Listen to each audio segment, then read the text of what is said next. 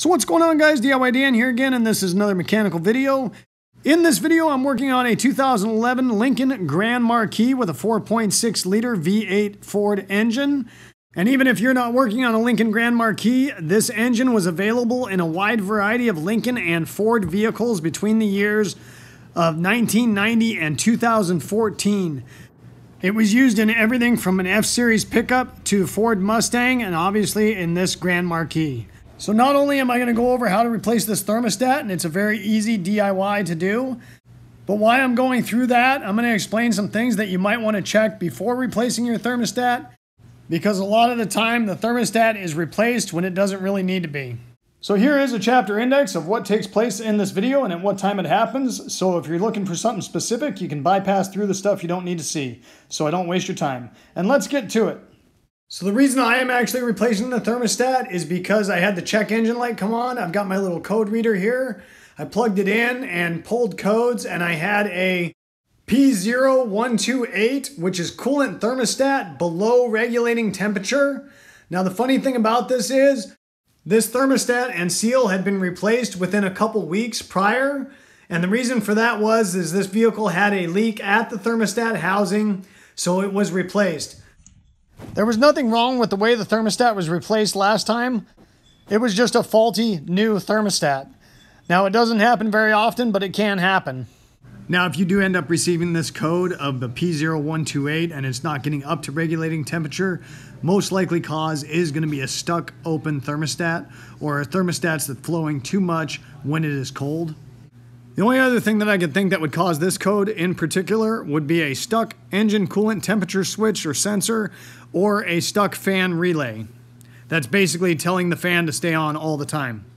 Now obviously a more often cause of changing a thermostat would be because you're overheating, and the thermostat could definitely be the problem with that. However, some other causes of an engine that's overheating or getting a little warmer than usual, besides obviously coolant level, from possible either hoses leaking, getting old, cracked, or possible water pump leaking out the weep hole, is a clogged radiator that's just packed with dirt.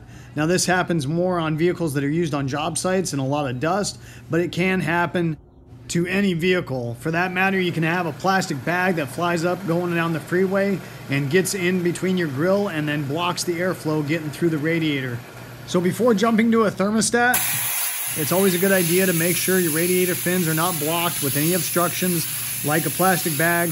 It's also a good idea to either take a garden hose or a blowgun and blow through your radiator fins and make sure you don't have a bunch of dirt, debris, or tree chippings blowing out your radiator, because that restricts the amount of air that can get pulled through the radiator by the engine fan and therefore is not cooling the radiator down efficiently. The other possibility is an engine fan that's getting weak, or an engine fan relay that's not causing the fan to come on, therefore it cannot cool down the radiator. Now obviously there is some other possibilities that could cause that P0128 code or a possible engine overheat, but these are some common things that could happen that you might want to check before assuming it is the thermostat. So right here I'm just removing the cover over the top of the engine, and that takes a 1/4 inch ratchet. Then I felt the hoses to make sure it was cool enough where I wasn't going to burn myself by taking this apart. After verifying that, I removed the radiator cap slowly to make sure there was not pressure built up in the system. Now this had these stupid spring-loaded hose clamps, and I don't really like these things. They can be easy, but they can also be a pain in the ass, especially when the tab breaks off like this one did. Under normal circumstances, all you need is a pair of pliers to squeeze the tabs together, and that will stretch out that clamp and allow you to remove the hose. Now if you really want to, you could drain your radiator, but it's really not necessary for this thermostat. I just pulled the clamp off, then pulled the radiator hose back so it puts a kink in it to hold the water back from the radiator, and then the thermostat is right at the top of the engine, so nothing's really going to drain out of there. If you're not going to drain the radiator, please make sure you have a cold engine so you do not burn yourself by the coolant. Using a 10mm socket on a ratchet, I removed the 2 thermostat housing bolts and removed the thermostat housing. Here is a view of the part numbers for the seal and the thermostat. If you want those, I got these ones from Advanced Auto Parts. The thermostat that was just replaced that was faulty came from Penny Pinchers, if that tells you anything. One thing to be super careful of is the orientation of the thermostat. The thermostat has to be put in the right direction, otherwise it will immediately overheat. And I am speaking from experience. I did that about 20 years ago when I was just getting started in this industry.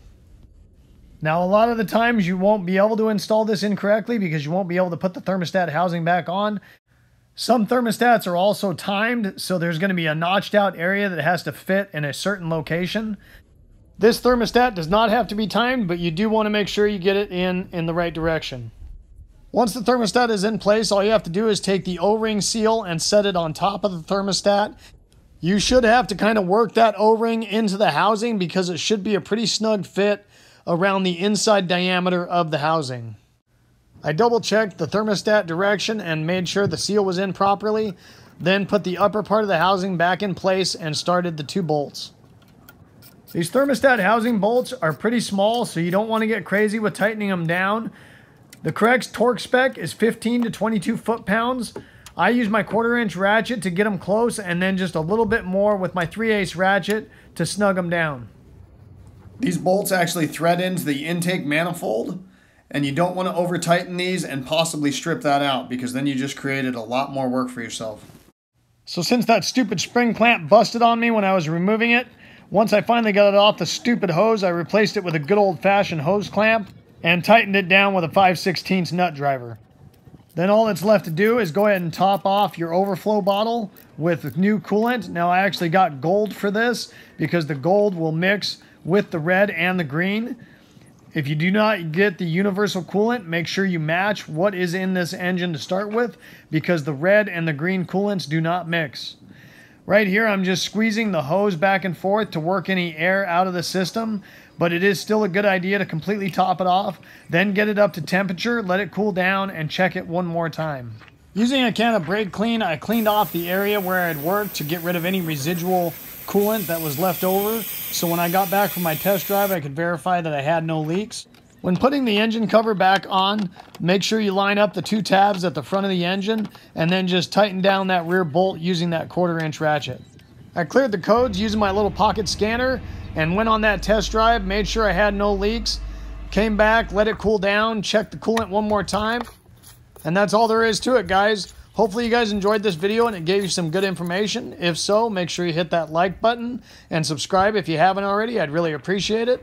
The whole concept of my channel is to give you guys the most information in the least amount of time as possible so I don't waste your time. And I hope to see you next time. Have a good one. Later.